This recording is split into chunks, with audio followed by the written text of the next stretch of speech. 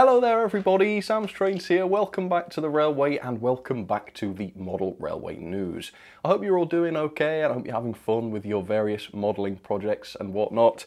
Today I'm coming at you with all of the latest news from the industry for May. And we're kicking off with a little update from Accurascale where there's actually been some activity. Now by activity I don't just mean new announcements, as is the usual case. I mean activity in the sense that models are actually close to arrival. In the past few episodes we've talked about how some of their locomotives are getting dangerously close to being delivered. Well, this month we're talking about rolling stock. The first of which are the new H8A wagons, which is a range of coal hoppers from around 1960. Quite a good range of these models, 15 different packs you can choose from, and the packs are 3 wagons for around £75 each from the retailers. These wagons are due very soon apparently, so if you're interested in them, I'll pop some affiliate links in the description, and if you'd like to see me review them, comment down below to let me know. There's also another range of wagons which is actually already in stock from Accurascale. This time it is the HYA hoppers, much more modern hoppers from the last 10 years or so, and there are 7 of these packs to choose from, and this time they come in packs of 2 for £74.95 as they're much larger wagons. Again, these look really cool. If you'd like to see me review some, do let me know. Up next, Heljan have revealed artwork for a re-release of their beautiful O2 Tango locomotive. And this is notable because the model is being produced in some new liveries that have never been seen before on this model, including a Great Northern Grey, which does look excellent, I will admit. But personally, my real interest is in whether or not these models have actually been improved sufficiently, something that you can't tell from the artwork images. So this ought to be very interesting, didn't it? I'm not sure why they've brought back this model, quite frankly. Yes, they've retooled aspects of it, but previously it was an awful model, at least I thought it was, and the retailers couldn't shift them. They were in stock for absolutely ages at a heavily discounted price. And yet here they are, they're re-releasing them. But I have made the decision that I am going to be reviewing one of the new ones because I really want to know whether they've fixed the horrible problems that plagued this one that I've got right here. So again, stay tuned to the channel if you're interested in the Tango, and we'll find out what transpires together. Hopefully they've done a really good job and they're going to be worth the massive amount of money that they now cost. Next up then, a little update from Dapol because some of the old Dapol favourites are actually coming back. First of all, we've got a new batch of the eye-catching silver bullet wagons, which are actually now in stock with retailers. They are £36 weathered, and if you want a shiny pristine one, they are £32. And I've got one of these, I reviewed it quite recently, so if you want to check out that review, I'll pop up a link in the top right now. Yeah, they're okay actually, and of course because of this chrome finish that they've got, they are incredibly unique, and they're guaranteed to catch the eye of anybody looking at your layout, so great to see that those have come back, and that they're obviously popular if Dapol have justified another batch of them. They've also announced a new batch of these, the IOA ballast wagons, this time in the Network Rail Yellow. These cost between £25 and £28 each, and again, if this is something you're interested in, I will pop some links down in the description for you. And the final bit of news from Dapol is that I've heard the Manners are very close to arrival. They're going to be here within the next month or two, apparently, so that is fantastic news. I suspect that if they're going to be the same sort of quality as the Mogul and the Large Prairie, then we're going to be in for a real treat for the Manor. So stay tuned, we'll get some updates on that as soon as possible. I do have one pre-ordered, so as soon as I get it, I'll be posting a review, and fingers crossed it's an awesome model. I think it will be. Up next then, a little update from Rapido. As you know, they've got quite a backlog now of announced products which haven't yet been released, and yet they are still announcing more. This time they've announced an SECR, which is pretty handy, isn't it, given all the SECR rolling stock they've already released, 6-wheel brake van, and in real life 90 of these things were built from 1898 onwards. Rapido have shared some extensive CAD images, and they show a very complex underframe on the model, as you can see, as well, and get this, as interior detail, including full planking inside. Now that's quite a wonderful effect. How have they done this? How have they moulded both inside and outside of the body? I don't know. I assume that maybe the end walls will be separately fitted so that they're not trying to mould inside a body like that. But honestly, I've never seen anything quite like this before, so it's going to be really interesting, isn't it? They are very Rapido priced though, but to be fair, this model does seem to have features that I've never seen before, so it's understandable that it should be a little bit more expensive. They've also showed off an engineering sample of their upcoming Lion locomotive model. And this is our first opportunity to actually see what the model looks like, at least roughly speaking, fully assembled. It is just a basic image, but if you look closely, you can glean quite a lot of information from it.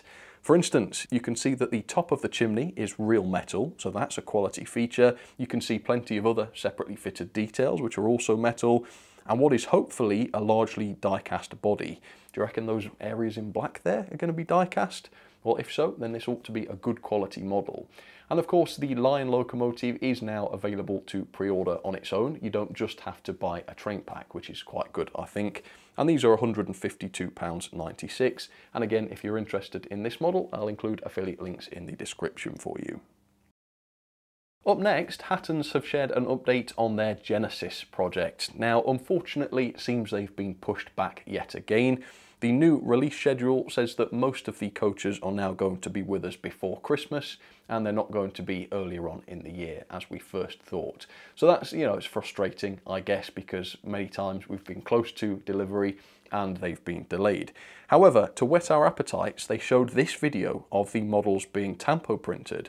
And as you can see, the process here is entirely mechanized and automated. And I don't know about you, but I didn't realise that there was quite this level of automation involved with the printing process. So at least we've got that to look at, and fingers crossed the coaches will be worth the wait. In the meantime, Hattons have launched a beta version of a new feature on their website known as the Hattons Directory. And this is designed to be a resource that combines information on real vehicles with information on the models that have been produced in the various scales. And the directory itself allows you to browse these vehicles by country, by brand, by manufacturer, by the different liveries, or just a standard search function. So just to demonstrate, I'm going to do a quick search for the HAA wagons that we've already talked about. And I know what I'm looking for this time, so I'm just going to search in HAA into the bar. And up comes this information page, which includes photos of the real thing and of course information, which includes the type of vehicle that this is. It includes the builder, various dates, the operators, and it also shows the various models produced by the various manufacturers. So here we've got Hornby's older version of the model, and of course the Accurascale version of the model that we've talked about. And it also, quite interestingly, includes a list of the different liveries available. If I click on some of these, I can find more information about the models, and if they're available, it will take you to a page where you can place an order for them. My favourite feature in the directory, though, is the livery and operators section, because you can scroll through a massive list of basically all of the different liveries that have ever been produced. And again, just to demonstrate this, if I choose the Great Northern Green, here we go, we've got a massive list of everything that's ever been produced in the Great Northern Green. And this even includes models that are not currently in stock. So that's really handy for finding out what exists in model form, and then you can go off and search for it knowing that such a model has been made.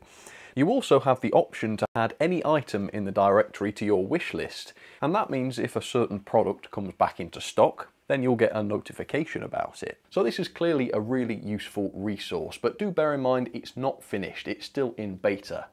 I talked to Hattons about this and they said the thing they're really interested in is feedback.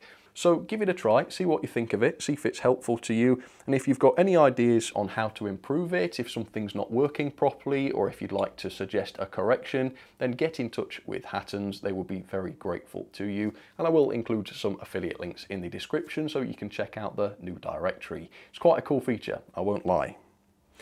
Up next then, a little update from Bachmann, who have just made their summer 2022 announcements. Now of course they've got lots of different ranges, and there may be things that interest you in ranges other than 00 gauge, but if we're talking about 00 gauge railway models, nothing much new this time. Surprise, surprise. It's mainly just returns of existing models, but some of them might interest you, I suppose. This includes the 50-foot inspection saloons, 3 different versions of these for around £75 to £80 at the retailers, Seems quite expensive, but again, quite a unique piece of rolling stock. If you'd like to see one of those reviewed, please do let me know. They've also got their Class 90 coming back in the EWS and the Freightliner livery for £195 approximately at the retailers. And perhaps my favourite is the return of the Bachmann 08 shunter in a couple of new liveries, and quite notably these are available much more cheaply than Hornby's. The Bachmanns are £127.45 approximately at the retailers, which is a far cry from Hornby's, which you can pick up for around £160 from the retailers. I do have an 08 shunter from Bachmann and I do quite like it. It's a good model that, so quite good to see the 08 back in the range, I think. And of course, as always, there is a number of other items that Bachmann have re-released, so check out the whole range if you're interested. Finally then, a little bit of an update from Hornby, because one of their very high profile models has just arrived in stock. It is the Class 91 and it's available for just below the £200 mark at most retailers in both the GNER and the LNER liveries. Now, I've not heard what these models are actually like. I haven't bought one to review. So my question is, have you? Have you got one? Are they any good? If you do know the answer to that, please let me know. I'd be very interested to hear. Up next then, Hornby have made quite a special announcement. It's a limited edition run of 34027 Tor Valley in a completely new purple livery as seen for the Queen's Platinum Jubilee. Now, get this for a bit of Hornby behaviour for you. This was originally advertised as a limited run of 1,500 models, but as limited runs often do, these sold out very quickly. So what did Hornby do? Well, they just upped the production run to 2,500. So what that means is people who thought they were buying a rare limited edition model of just 1,500 models actually had been misled, and the models are now not as rare as they thought they were. So classic Hornby behaviour right there. These are also insanely expensive at £269.99. Now they do say that Hornby and the SVR are donating a proportion of the profits to the Patrons Fund, which is a great charity. It supports a lot of other good charities, but still a great product and a very interesting one at that. Anyway, thank you so much for watching. I hope you've enjoyed this edition of the Model Railway News. As always, if I've missed something that you think does deserve a mention, comment down below and do let me know. For now though, have a great month and I'll see you on the next one. Alright, cheers folks, take care.